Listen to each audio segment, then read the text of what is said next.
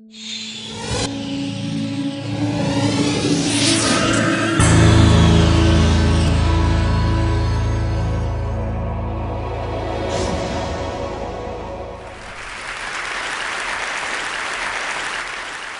name is Arvind Gupta and I'm a toy maker. I've been making toys for the last 30 years. The early 70s, I was in college. It was a very revolutionary time. There was a political ferment, so to say, students out in the streets of Paris revolting against authority. America was jolted by the anti-Vietnam movement, the civil rights movement. In India, we had the Naxalite movement, the Jayaprakash Narayan movement. Whenever there is a political churning of society, it unleashes a lot of energy.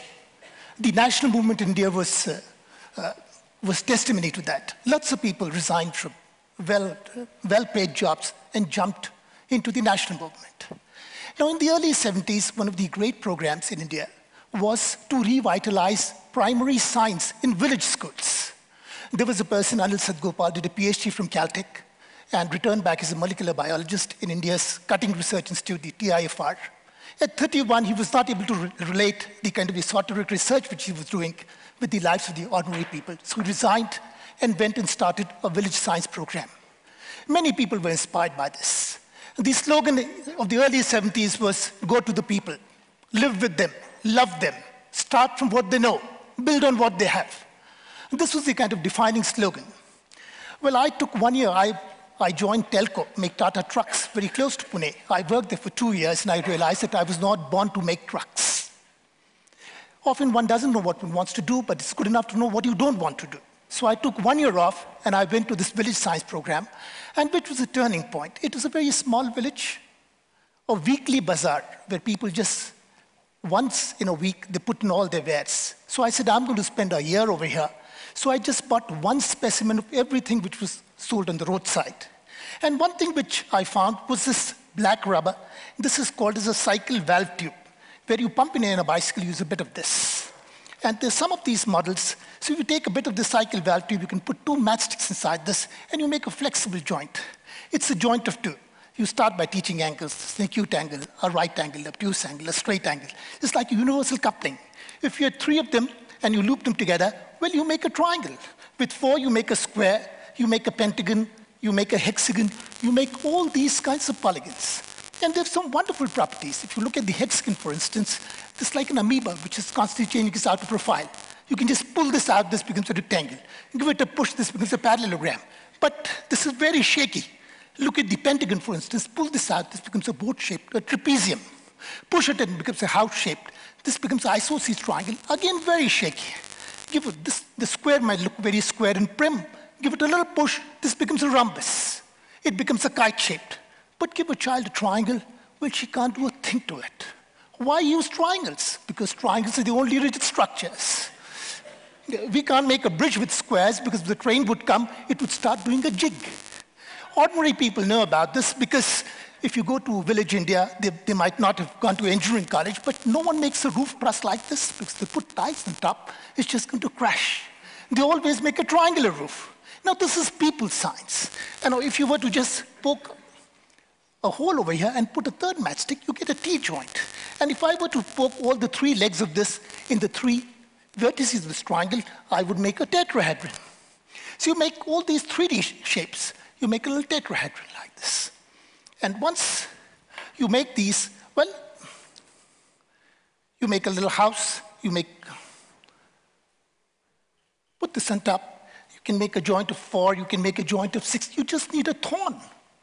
Now this was, make a joint of 6, you make a icosahedron. It's like, you can play around with it. This makes like an igloo. Now this is in 1978. I was a 24-year-old young engineer. And I thought this is so much better than making trucks. and this is, if you, as a matter of fact, put 4 marbles inside, you simulate the molecular structure of methane, CH4, 4 atoms of the hydrogen, the 4 apex of the tetrahedron, between is a little carbon atom. And well, since then, I just thought that I've been really privileged to go down to over 2,000 schools in my country, village schools, government schools, municipal schools, Ivy League schools. I've been invited by most of them. And Every time I go to a school, I see a gleam in the eyes of the children. I see hope. I see happiness in their faces. Children want to make things. Children want to do things. Now, we make lots and lots of pumps. Now, this is a little pump with which you could inflate a balloon. It's a real pump. You could actually pop the balloon. And we have a slogan that the best thing a child can do with the toy is to break it. So all you do is to it's a very kind of provocative statement. It's an old bicycle tube, and this is based on a chance discovery. If you take these film cans, they go very snugly into an old bicycle tube, and this is how you make a valve. You put a little sticky tape. This is one-way traffic. Well, you make lots and lots of pumps, and this is the other one, that you just take a straw, and you just put a stick inside this. And you make 2 half cuts. Now what you do is you bend both these legs into a triangle, and you just wrap some tape around, and this is the pump. And now if you have this pump, it's like a great, great sprinkler. It's like a centrifuge. If you spin something, it tends to fly out. Well, in terms of, if you were in Andhra Pradesh, you would make this with the palmyra leaf. Many of our folk toys have great science principles. If you spin something, it tends to fly out. If I do it with both hands, you can see this one, Mr. Flying Man. Right? This is a toy which this is made from paper. It's amazing. There are 4 pictures. You see insects, you see frogs, snakes, eagles, butterflies, frogs, snakes, eagles. Here's a paper which you could turn. It's designed by a mathematician at Harvard in 1928, Arthur Stone, documented by Martin Gardner in many of his many books. This is great fun for children. They all study about the food chain, that insects are eaten by the frogs, frogs are eaten by the snakes, snakes are eaten by the eagles. And this can be, if you had an old photocopy paper, A4 size paper, you could be in a municipal school, you could be in a government school, a paper, a scale, and a pencil. No glue, no scissors. In 3 minutes, you just fold this up. And what you could use it is just limited by your imagination. If you take a smaller paper, you make a smaller flexagon. With a bigger one, you make a bigger one. Now, this is a pencil with a few slots over here, and you put a little fan here. This is a 100-year-old toy. There have been 6 major research papers on this. There's some grooves over here, you can see, and I take a refill. If I rub this, something very amazing happens. 6 major research papers on this. As a matter of fact, Feynman, as a child, was very fascinated by this. He wrote a paper on this. And you don't need the $3 billion Hadron Collider for doing this. This is there with every child. And every child can enjoy this. If you were to put a color disk, well, all the 7 colors coalesce. And this is what Newton talked about 400 years back, that white light is made of 7 colors, just by spinning this around. This is a straw. What we've done, we've just sealed both the ends with tape, nipped the right corner and the bottom left corner. So there are holes in the opposite corners. There's a little hole over here. Now, this is a kind of a blowing straw. I just put this inside this. There's a hole here, and I shut this.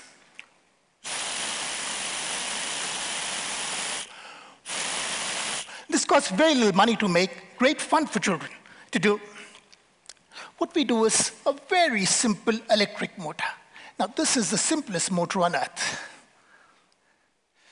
The most expensive thing is the battery inside this. If you have a battery, it costs 5 cents to make it. This is the old bicycle tube, which gives you a broad rubber band, 2 safety pins. This is a permanent magnet. Whenever current flows through a coil, this becomes electromagnet. It's the interaction of both these magnets which makes this motor spin. Made 30,000. Teachers who've been teaching science for donkey years, they just mug up the definition and they spit it out. When teachers make it, children make it, you can see a gleam in their eye. They get a thrill of what science is all about. And this science is not a richy man's game. In a democratic country, science must reach to our most oppressed, to the most marginalized children. Now, this program started with 16 schools and spread to 1,500 government schools. Over 100,000 children learn science this way. And we're just trying to see possibilities with, look, this is the Tetra Pak, awful material from the point of view of the environment. There are 6 layers, 3 layers of plastic, aluminum, which are sealed together. They're fused together, so you can't separate them. Now you can just make a little network like this and fold them and stick them together and make an icosahedron. So something which is trash, which is choking all the sewers, you could just recycle this into a very, very joyous, all the platonic solids could be made with things like this. This is a little straw, and what you do is you just nip two corners here, and this becomes like a baby crocodile's mouth. Put this in your mouth and you blow. It's the children's delight, a teacher's envy, as they say. You're not able to see how the sound is produced because the thing which was vibrating was inside my mouth. I'm going to keep this outside, so blowing out. I'm going to suck in air. So no one needs to actually mug up that for production of sound we require vibrations. The other is that you keep blowing at it, keep making the sound, and you keep cutting it, and something very, very nice happens.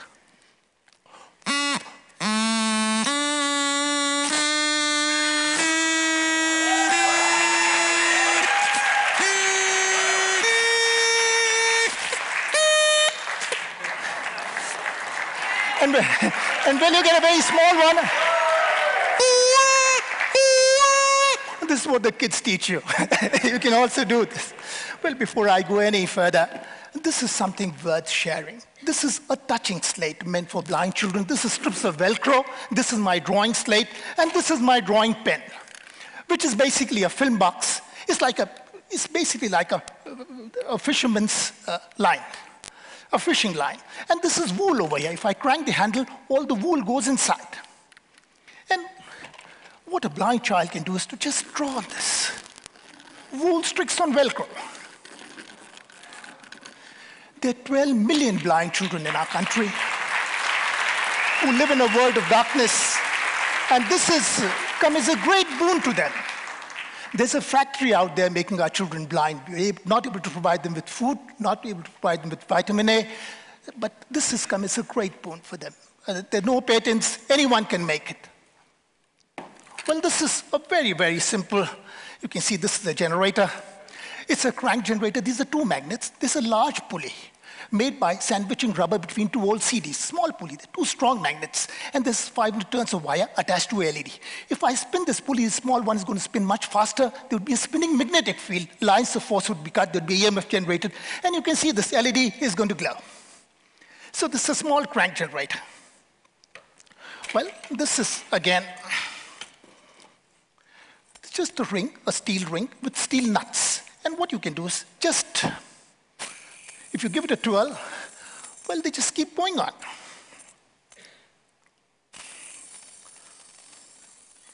And imagine a bunch of kids standing in a circle and just waiting for the steering to be passed on.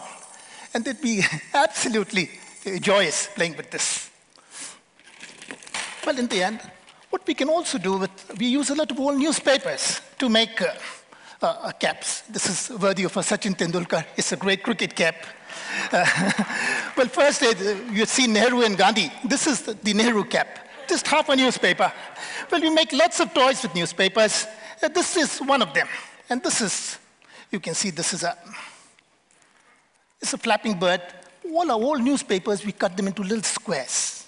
And if you have one of these birds, children in Japan have been making this bird for many, many years. And this is, you can see this is a fantail bird. Well, in the end, I've just end with a story. This is called as the captain's hat story. Captain was a captain of a seagoing ship. Goes very slowly. There were lots of passengers in the ship. They were getting bored, so the captain invited them on the deck. You know, wear all your colorful clothes and sing and dance. I'll provide you with good food and drinks. And the captain would wear a cap every day and join in the regalia. The first day, it would be a huge umbrella cap, like a captain's cap. The second, that night, when the passenger would be sleeping, he would give it one more fold. And the second day, he would be wearing a fireman's cap with a little chute. It's like a designer cap because it protects the spinal cord. And the second night, he would take the same cap and give it another fold. And the third day, it would be a shikari cap. It's like a adventurer's cap. And the third night, he would give it two more folds. And this is a very, very famous cap. If you've seen any of our Bollywood films, this is what the policeman wears. It's called as a Pandu cap. It's been catapulted to glory, to international glory. And we must not forget that he was the captain of the ship. So that's a ship. And now everyone was enjoying the journey very much. They were singing and dancing. Suddenly there's a storm. and there's huge waves, and all the ship can do is to dance and pitch along with the waves. A huge wave comes and slaps the front and knocks it down. And then another one comes and slaps the aft and knocks it down. And there's a third one over here. This is called as a bridge, and knocks it down, and the ship sinks, and the captain has lost everything but for a life jacket. Thank you so much.